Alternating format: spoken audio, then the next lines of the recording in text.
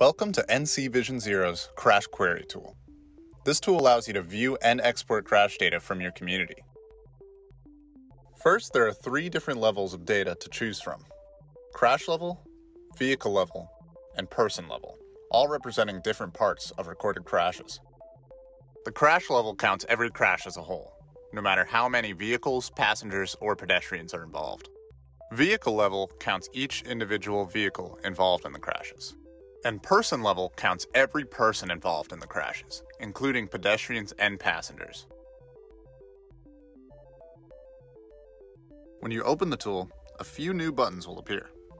You can download the charts you create to a PDF, or click here to download an Excel spreadsheet.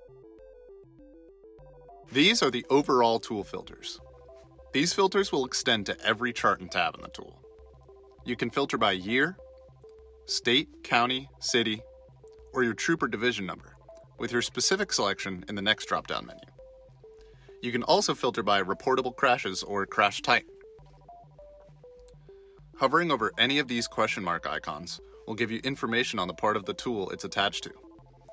Another way to filter information is by clicking on any bit of data. That filter will carry to the other chart and map.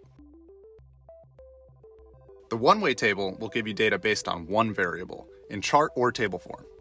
This also includes your overall filters. When you're on the Person Data tab, you'll get a few extra filters, such as age and seating position. The two-way table will show and compare two variables of data. Here we're comparing speed-involved crashes and their relation to the days of the week. You can also come to this map to see the density of crashes in different counties. The map will be affected by all of your filters. You can click on a county and filter all the charts to show only data from that county. Thank you for using NC Vision Zero's Crash Query tool.